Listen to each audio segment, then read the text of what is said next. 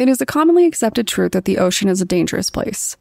The water can be cold and unforgiving, even in a tropical paradise, and if you fall overboard in open water, your chances of survival aren't all that great.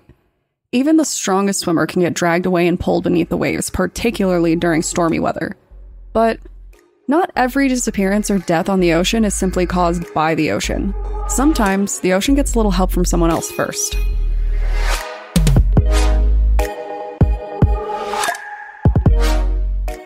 My name is Brienne, and I'm the host and creator of Among the Dirt and Trees, a show where we explore true crime cases that occur out in nature. In this episode, we're going to discuss a famed historical disappearance, the disappearance of Theodosia Burr Alston, the daughter of our third Vice President Aaron Burr. So, I mentioned in the last episode that this episode was going to be a little different. In honor of my 29th birthday, we will be discussing what happened to Theodosia, a young woman who vanished on a ship under mysterious circumstances at the age of, you guessed it, 29. So, hopefully, I don't disappear this year, or else this episode is going to age either poorly or beautifully. To be determined. But if there is something that you should know about me, it is that I am a huge Hamilton fan. I mean, who isn't, right? But seriously, I love the show, I love the songs, I love the writing, I just love it. So, you can imagine how my mind basically exploded when I learned that dear Theodosia actually disappeared at sea after Burr's life took a seriously dark turn. For this episode, I'm going to stray away from my usual formatting a little bit and make this one a little less formal. When someone goes missing, it's without a doubt a tragedy, but given the fact that this case is more of a matter of historical record than personal tragedy at this point, I'm open to being a little bit more relaxed about this one. It helps that there are so many interesting rumors surrounding her disappearance, too. For those of you who don't know, Aaron Burr was the man who killed Alexander Hamilton. The two of them got together for a duel after some nasty letter exchanges, and ultimately, Burr killed Hamilton in 1804. This was a notoriously unpopular decision on his end. Even though Hamilton was known for getting under everyone's skin, his followers really did adore him, and a lot of people respected him. Burr was wanted for his murder, and his political history really just gets worse from there. When it became apparent that Burr was wanted for murder, he decided to flee.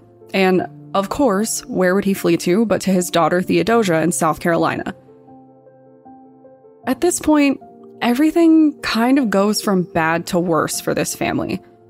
Theodosia loved her father, but he tarnished the family reputation with this murder.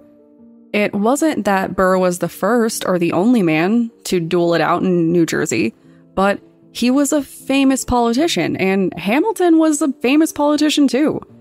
People were pretty mad about it all, and their anger was directed at the Burr family. And then, because everything wasn't already crazy enough, Aaron Burr found a way to make it worse. For Burr, being vice president wasn't all that it was cracked up to be. From what I can tell, this was largely because Thomas Jefferson, the president at the time, wasn't exactly a fan of him, so Burr didn't get to play much of a role in his own vice presidency. His solution was, apparently, to make a plan to take over some parts of Mexico and basically make himself emperor, with his daughter, Theodosia, set to take the position after him. Now, obviously, this plan was crazy, but I did appreciate how forward-thinking he was, where he just assumed that Theodosia would be the perfect fit for the throne. There was no casual sexism in this call, which I did think was pretty cool. But America, having just committed treason to break up with England, was shockingly against treason by their own. So, Burr was charged with treason, and even though the charges were dropped, he was now hated even more in the country, and ultimately opted to exile himself back to England. Now, back to Theodosia. See, she loved her father, and he loved her. She supported his every effort and petitioned to bring him back safe and sound. Unfortunately, it didn't quite work out that way. By 1812, Aaron Burr was back in New York, but things weren't going well for the family, and they were not going well for Theodosia. She had just lost her son, she was suffering from severe depression, and she was physically ill and had been for the majority of her life as well. So, with all of this suffering going on, she decided to go to New York to be with her father, and to get there, she got on a boat. The boat that Theodosia boarded was called the Patriot, which is a little funny given the whole treason concern. But this boat would be the last confirmed location of Theodosia, and this is where all of the wild conspiracy theories come out. The Patriot never officially made it to its destination, and Theodosia disappeared with that boat. The question here is, what happened? One theory surrounds the duel with Hamilton. Some people believe that Theodosia was getting on this boat and somebody knew that she would be there. They knew she'd be aboard the boat, and ultimately they decided to seek their own revenge against Aaron Burr by taking away the person that he loved most, his daughter. Personally, I wasn't completely sold on this theory because 8 years had already passed, but the more I thought about it, the more plausible it actually seemed. Maybe it just was the right opportunity to get her more or less alone, or maybe the potential killers were biding their time to make it look like it wasn't related to Hamilton's death. It could even have just been a crime of opportunity kind of thing. A lot of people were mad, so I'm not crossing this out as an option yet. And in line with the revenge for Hamilton theory, there is the potential that it wasn't just about Hamilton, but rather about the treason bit. Maybe Theodosia was abducted or killed to get back at Burr for betraying America in so many ways. For all we know, her disappearance was an elaborate ploy. Maybe making her disappear forever on a ship called the Patriot was meant to be a final stab at Aaron Burr. I would definitely watch that movie because, plot twist, but it just seems possible that given all of the ire people felt towards the Burr family, somebody could have just kind of handled it. Now, there is another highly plausible crime option that we wouldn't really consider true crime today, but definitely was back in 1812. Piracy. A significant amount of people who have studied the disappearance believe that Theodosia, the ship, and its crew were all victims of pirates. And there are even some confessions to support this. When we think of pirates, a lot of us think of these seafaring adventurers. But that really wasn't the case. Pirates were mostly bad news, and they were opportunists too. For all we know, the boat was attacked by pirates that had no idea who Theodosia even was, and why would they? She'd just kind of be a score for them because she was a noblewoman and likely had some pretty expensive stuff on her. At this point in time, pirates were a pretty big concern. They were actively poaching the waters and were known for killing everyone aboard a ship before laying claim to their treasures. Some reports claim that pirates overtook the ship and that Theodosia even walked the plank, Bible in hand. While this certainly paints an interesting image, the reality is that it just doesn't quite fit. And Aaron Burr didn't buy it either.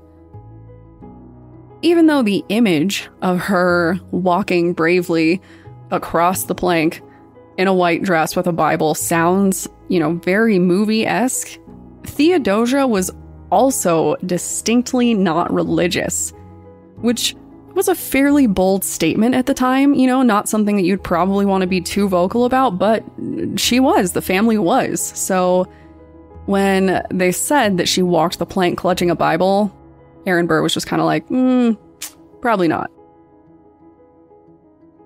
Still, the pirate theory seems highly plausible.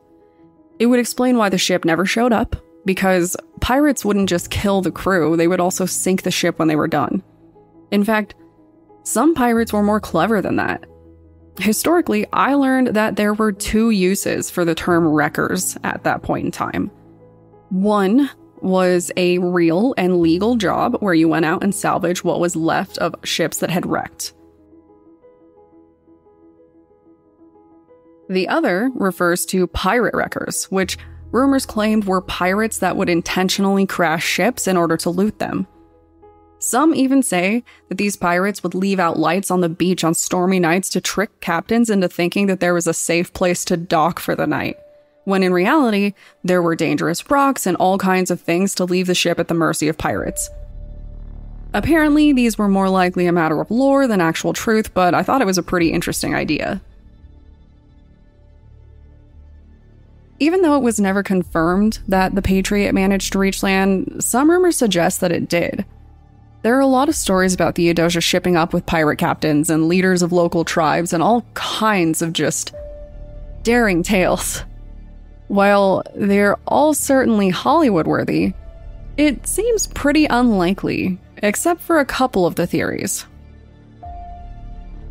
One theory involved claims that Theodosia and her doctor, the man that she had been traveling with for her own safety, were seen on shore after the fact. So, with these sightings, that's pretty interesting. Did Theodosia secretly go into hiding to flee from the stress of a complicated life? Was she secretly in love with her doctor and they were running off in a kind of like romantic, flee and fake your death kind of situation? Considering how sick she was, most agree that this is pretty unlikely. But at the same time, if she was running off with her doctor, and he's the one confirming that she's sick, could be a pretty solid plan, all things considered.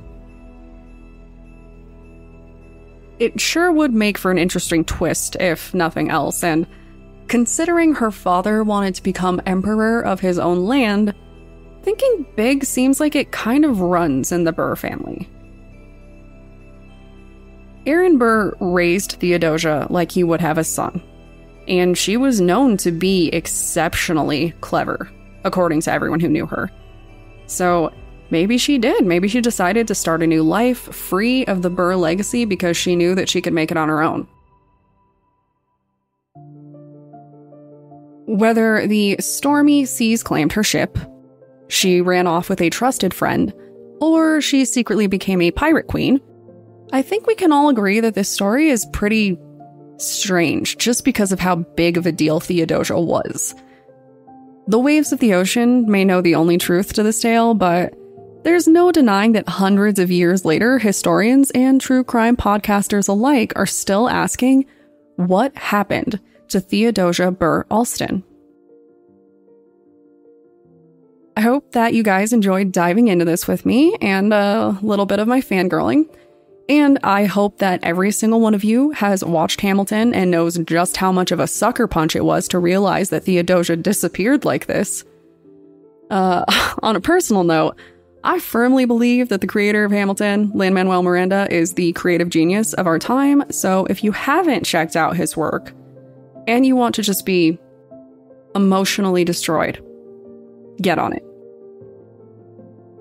In addition to that, I would love to know how you feel about this slightly less formal and more rumor-based style of episode, because I would love to do more like it down the line with some other historical moments and some bits of lore. So to let me know what you think, you can contact me on Instagram or Twitter with the tag @datpod. Thanks, guys.